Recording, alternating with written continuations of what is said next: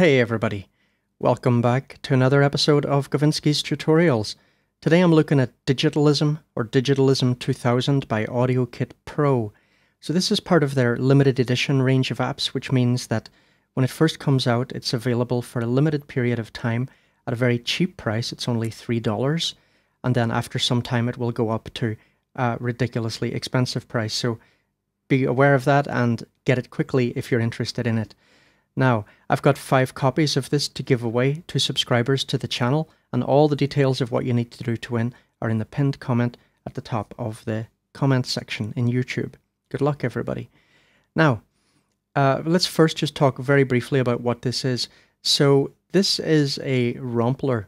So, it's not a sampler because you can't record your own sounds into it, but it's also not a synth because it doesn't generate its own sounds. So it does behave in many ways like a synth, but it's sample-based. And the samples are taken from early 2000s digital synths that have been multi-sampled by apparently some award-winning sound engineers and so on. Now, it sounds really great, so what I'm going to do in today's video is first let you just hear a few presets, and then I'll walk you through the app and we'll look at the features. So we can see here it's divided into 2 screens. I'll also let you hear the main samples that we use as kind of building blocks to make our sounds. Because if you look at the presets, what you'll find is that presets are generally made of 2 different samples combined together, and we can mix the volume levels, etc., and the panning and so on of those samples, as well as apply different effects like phaser, filtering, delay, reverb, and so on. Okay, so first let's just listen to some of my favorite presets.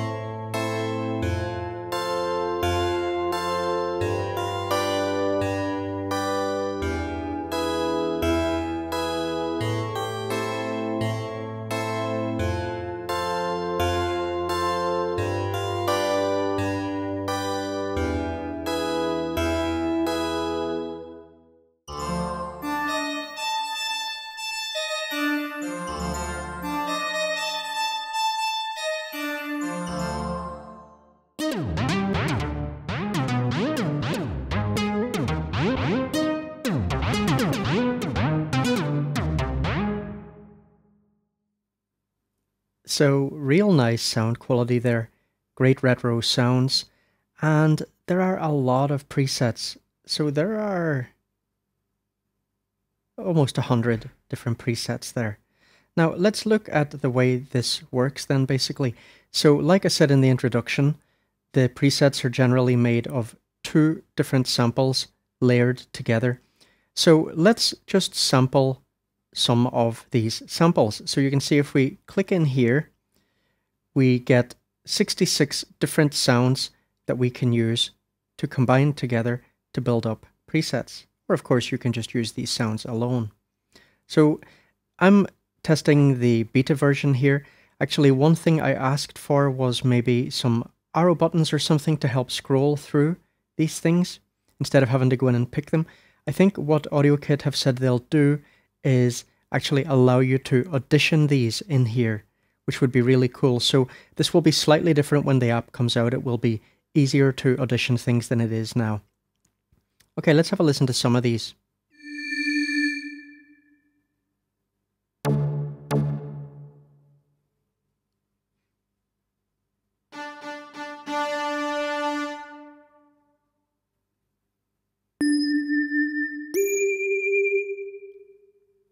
So you get the idea. So 66 different sounds there. Now, if we look on the main page, here we have the part where we can mix our parts together. So at the moment I turned part 1 up very high there, but if we look at a typical preset, here we can see we've got a mix of part 1 and part 2 volume. So obviously one thing we can do is experiment with how loud each part is.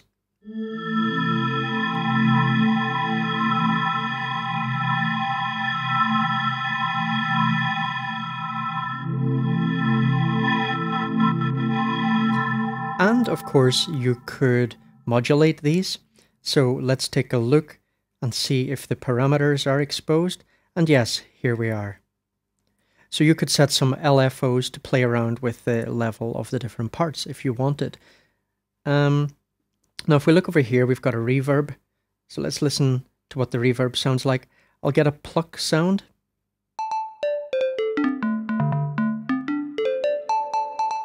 So let's bring up the reverb mix level.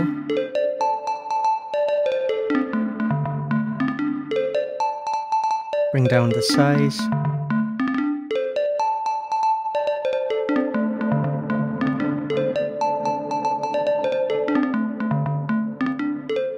So that's the reverb. We've also got a limiter here, so we can also use this for some extreme compression.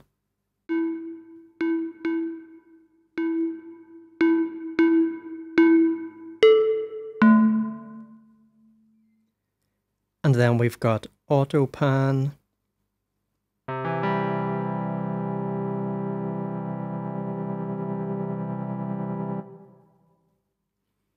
Also got a delay.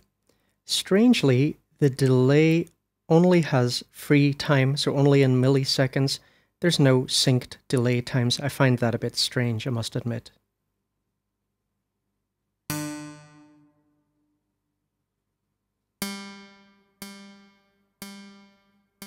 Delay feedback and mix level.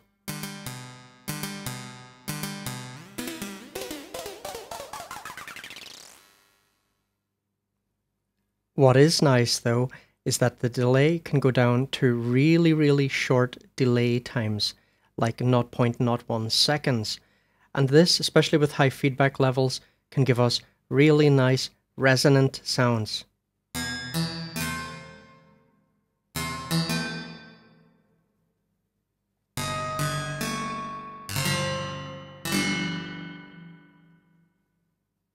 And then we can make it mono and have control over glide time, useful for basses and leads.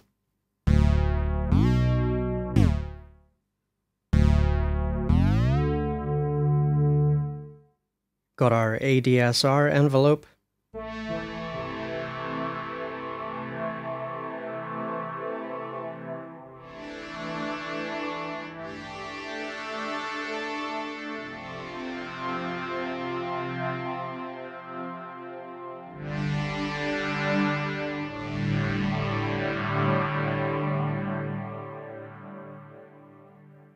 And then click in on more, we come into the second page.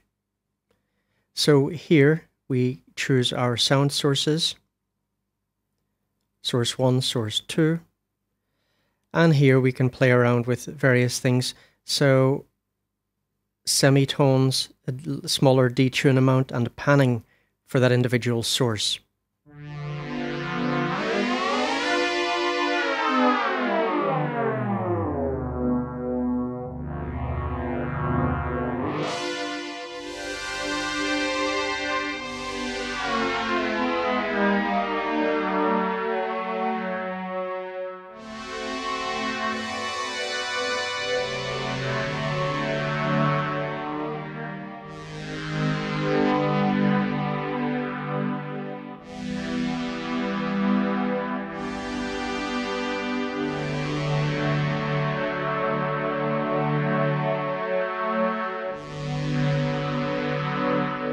Now don't forget you've also got the Autopan. And then we have a phaser.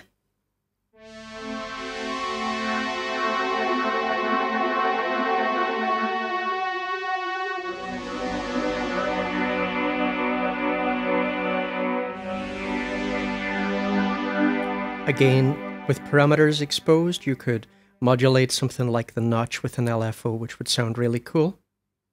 We have then our harmonic filter, which in this vintage poly patch is already turned on. We can turn it off if we want. So we have cutoff and resonance and key tracking control to make sure that the balance of the filter opening in the lower register and the higher register is what we're looking for.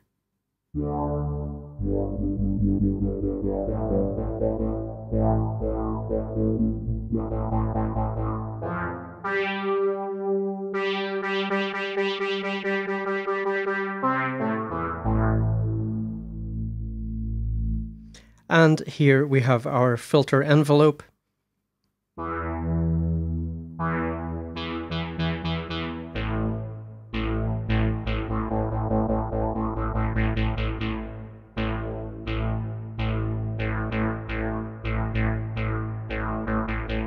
So we can control exactly when the filter comes in and how long it lasts and so on. So simple enough app, really nice sounding, for the price, seriously hard to beat. A lot of very nice presets in there, great way to get great retro sound for cheap. Another thing is, even though it's sample based, it takes up very little space relatively speaking. Obviously it's going to be more than your average synth, but it's only 200 megabytes or something, less than 200 megabytes. That's pretty amazing considering how many sounds it contains. So really at this price, this is a bit of a no-brainer purchase. $3, I would not think twice about buying this as long as you like these kind of sounds. Definitely well worth it. Now everyone, if you are new to the channel, let me just tell you that I put out about 2 videos a week, sometimes more, and almost always have free copies of apps to give away. At the moment I'm only doing iOS, but I'm also going to start doing some desktop apps as well soon. And I've been doing this channel for about 6 months. There are about 100 videos in the archives, so take a look through those archives if you haven't. There's a lot of good stuff in there. I've done videos on I did a video on House Mark 1, which is another AudioKit app that I reviewed, but I've done tons of stuff. And this app is quite simple. There's not much need for a detailed tutorial, but really I think one of the things that marks my channel apart is that I often really go in very deep into complex apps. For example, check out the video that I did recently on Polyphase, an extremely cool MIDI generator. That was about an hour-long tutorial on a really quite complex app. So a lot of people are finding these tutorials very useful. So if you're new, welcome to the channel. If you're an old viewer, thanks again. I really appreciate everyone's continued support. Okay guys, I'll see you in the next video. Take it easy.